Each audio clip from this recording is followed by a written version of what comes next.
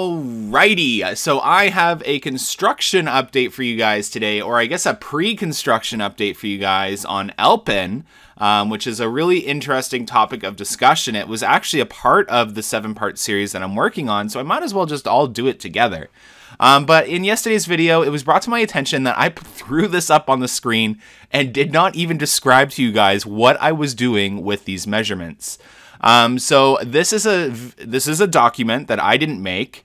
This is a document that is something that Wonderland and every company in Canada has to do when they're surveying.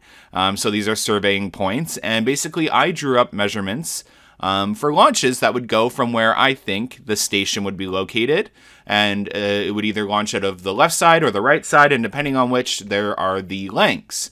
Based off of these lengths and knowing that Thunderbirds is about 60 meters in length for the launch, launching out of the right side of that thing at 118 meters seems about right. It would be taller than Thunderbird, so it would need a lot more length to launch. It would also, I would assume, hopefully, fingers crossed, have a pre-show building before the launch, so that as well. So this is kind of what I just drew up. Those are the meanings behind those two lines with the measurements on them. So I just wanted to explain those in detail. I can't believe I forgot to say that in the video. Sometimes I get so excited, I just like kind of rant and ramble and forget about the main point of the video.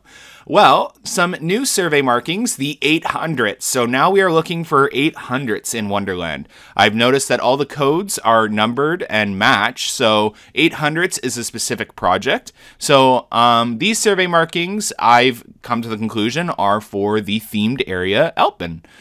So it looks like, and this is just an assumption by me at the current moment, but I have heard rumblings, a few things which I'll discuss in this video as well, that Elpin is going to get a refresh and kind of be brought back to life at Canada's Wonderland. Right now, it is half of what it used to be, and it is almost in decay. It doesn't necessarily make sense, and it kind of is sloppy. So I'm pretty excited that this has the possibility to be something that is going to happen. Even furthermore, some of the rumors that I've heard is Grab and Go might be on its way out over the next couple years to make room for a little something, and that they're going to redo the Thunder Run station and actually put in an elevator and remove the exit ramp. Now that is an assumption or a rumor, so please take that with a grain of salt. But I have heard rumblings, and you've heard me tease a little bit, that Thunder Run Station was going to get some rework, and that makes sense, especially if you're going to be launching a wing coaster or some sort of heavy B&M into the mountain. You're going to have to rework some of that structure, and maybe some of the current structure that's in there doesn't align with the newest project, so that could be a part of it as well. So I'm really excited to see what's going to happen, but with the Ruins themed coaster and the Ruins themed section and Elpin getting a huge kind of like refresh, it's really exciting to see Canada's Wonderland so concentrated on enhancing the theming around the park. So I'm really excited to see what this is all going to lead to.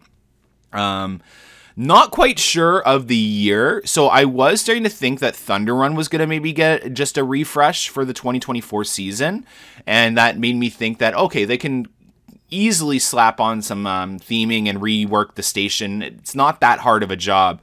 But now that I see these survey markings popping up so late and that it looks to be a whole area refresh, I'm not so confident that this is going to be a 2024 project. So, I mean, it still could be, because at the end of the day, it's very easy to just kind of go in there and demolition the station and kind of redo a new one.